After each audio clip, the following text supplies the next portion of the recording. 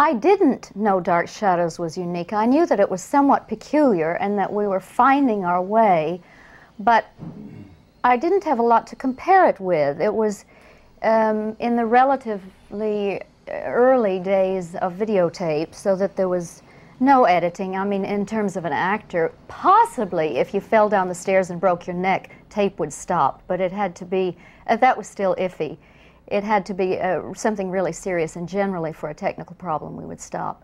So I knew that it was ambitious, but I had done only theater work before then. I had not done, I'd done only brief shows, you know, 1 hour live shows, but not anything that went on day after day after day and was so ambitious.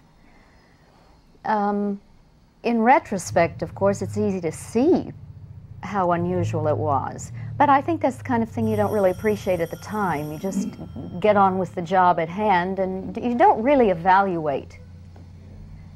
So this happened later, that we started to think, whoa, what an interesting thing that was.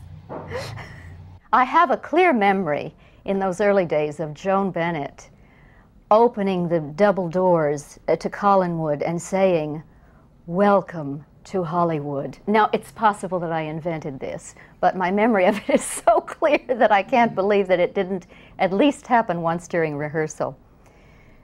Joan was one of the most professional people I've ever worked with.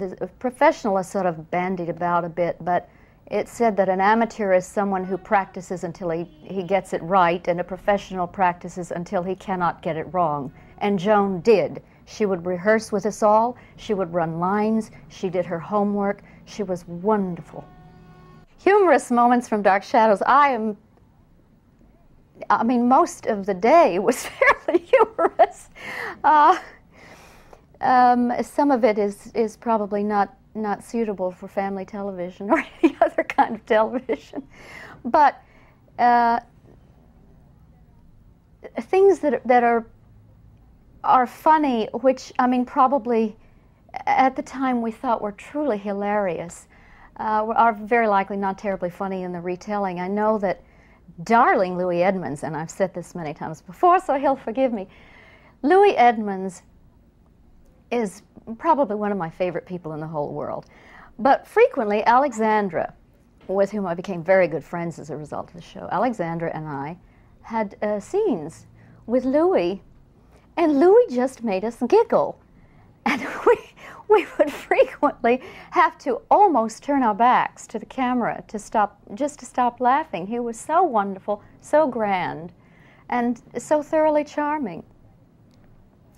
But in terms of, as I say, specific hilarious incidents, the things that I remember, I believe, really are not funny in the retelling. They were wonderful at the time they happened. I did a play not too long ago, and some Dark Shadows fans came to the play. It was not something I think they would normally probably have come to, and I really was quite touched. Just thanks. I mean, but it's very heartfelt. I'm very grateful, and I feel very privileged.